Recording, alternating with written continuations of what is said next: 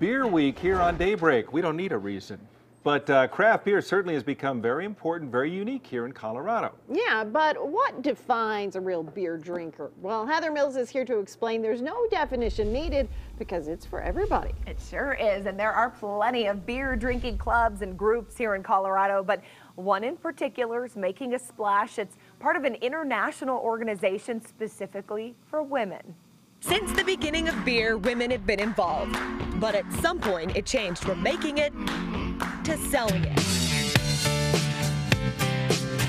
Now the message is changing again, and groups like Barley's Angels are shining a light on a new revolution. We don't just drink beer in pink bottles or fruity beers. Focuses on a group of people that maybe hasn't been included in craft beer for a long time other than, you know, on a billboard in their bikini or something like that. Deborah Cameron started this chapter 2 years ago, and now there are more than 1,000 women across the Front Range who take part. I started this group with like zero knowledge of craft beer. She says she just wanted to share her love of suds and learn more about the process. The more I've learned, the more fun I have had learning and the more I realize how much there is to know. That's why she keeps each event small, about 30 people. That way the group can really get to know the brewers and owners and feel comfortable asking questions. So there's other things that make an apricot taste like an apricot. Testing out a special bottle release at former Future Brewing Company in Denver is just another one of the perks.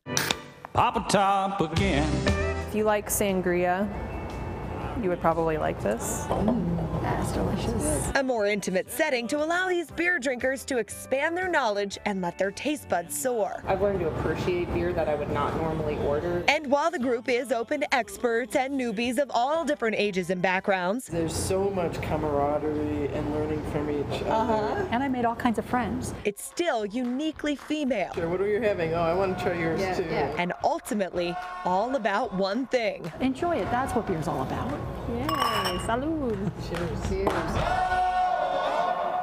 I enjoyed doing this story. I will do them anytime. No, Barley's Angels is actually pairing with former Future, and they're going to do some beginner and intermediate beer classes coming up next month. So we put both those links on our website. That way you can kind of find out all the beer happenings around town. But pretty fun, pretty neat group. Pairing, they do beer pairings. They People do. match foods with beers all the time now. They told me weird things too, like ice cream and things you wouldn't think of.